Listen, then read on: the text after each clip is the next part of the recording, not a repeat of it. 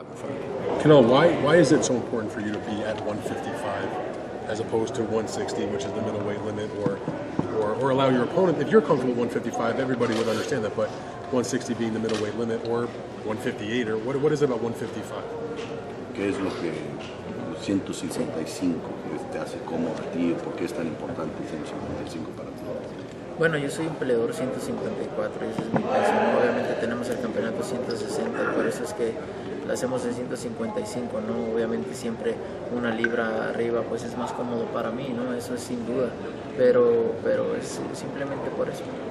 I'm 154 pounder, and that's where I feel comfortable, but I'm fighting for the 160-pound title, so 1 pound, of course 1 pound extra is lighter on my body, it helps, I feel better, but that's why we do it at 155. Right, but he could be 155, but what about allowing the opponent to be what the limit is? Ok, tú pudieras estar en 155, pero ¿por qué no dejar al rival que pueda estar en el límite?